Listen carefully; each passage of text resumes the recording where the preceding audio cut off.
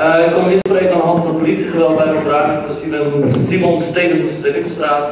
Dan heb ik een aantal vragen aan de burgemeester en ook de politie. Nummer 1. Wat gebeurt er met de knuppelaar? Dat is die agent met het grijze haar. Die maar met een waas voor zijn ogen op de meute blijft inslaan. De mensen die daar staan. Wat zijn de procedures die tegen hem in werking zijn gesteld? Wat doet hij op dit moment totdat het duidelijk is, tot het onderzoek duidelijk is? Loopt hij op straat rond? Heeft hij te maken met burgers? Wat is er met hem aan de hand? Nummer 2. Wat vindt de burgemeester, maar ook de politie zelf, dat de verschillende filmpjes zo sterk het verhaal van de politie tegenspreken? Hierbij komen ook nog de verklaringen van de buurtbewoners, waaronder ook een deelraadslid uit Oost, die de indruk van de camerabeeld bevestigen. Het gaat vooral om 3 punten. Het pand was al gekraakt. Er waren mensen binnen. Verklaringen van buurtbewoners bevestigen dit en bovendien is het duidelijk beeldmateriaal. Er is dus geen sprake van heterdaad. Er is wel sprake van een mislukte politieactie. En het zou de geloofwaardigheid van de politie ten goede komen als we daar eerlijk over zouden zijn. Er is geen geweld gebruikt van de kant van de Krakers. Ook dit is duidelijk te zien op de beelden.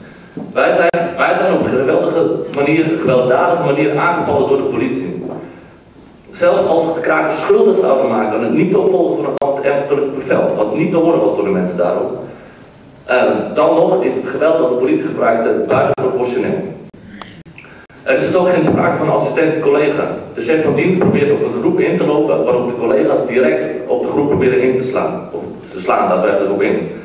Dat is ongeveer het tegenovergestelde van een de-escalerend optreden en het zorgvuldig omgaan met het geweldsmonopolie. Volgende vraag. Kan de burgemeester bevestigen dat gekraakte panden niet ontruimd worden zonder dat bewoners de kans hebben gekregen beroep aan te tekenen? Er lijkt vanavond 1 minuut nog. Dan ga ik bijna afronden. En nog de laatste vraag. Kan de burgemeester ook bevestigen dat het niet wordt ontruimd van leegstand? Er wordt op dit moment namelijk lukraak ontruimd, ondanks de moties die zijn de raad aangenomen en de uitspraak die de Hoge Raad heeft gedaan. Met als gevolg dat panden worden uitgesloten worden, leeg blijven staan. Het geweld van de Simon Stevinstraat is eigenlijk het directe gevolg van dit beleid, of in ieder geval die aanwijzingen zijn.